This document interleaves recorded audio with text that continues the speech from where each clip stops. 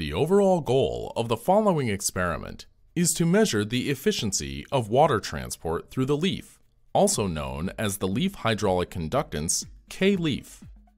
This method allows simultaneous determination of the stomatal conductance for a leaf at a known level of hydration status and irradiance.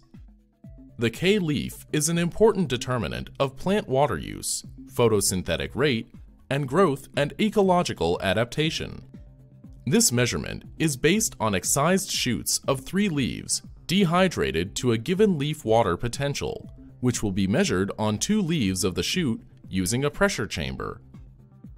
As a second step, the remaining third leaf will be measured for Kleaf using the evaporative flux method under a given irradiance, first to determine the flow rate through the leaf. Next, once steady-state flow is achieved, the flow rate is recorded, and the leaf is placed in the pressure chamber to determine the water potential driving force corresponding to that flow rate. This will enable us to calculate Kleaf by dividing the flow rate by the water potential driving force.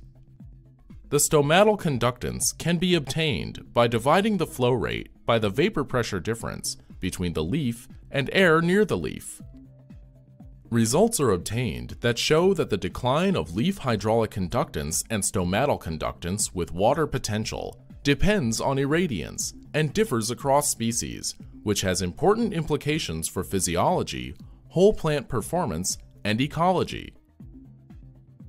A major advantage of this technique over other methods for measuring leaf hydraulics, such as the high-pressure flow meter, the rehydration kinetics method, or the vacuum pump method, is that water movement through the leaf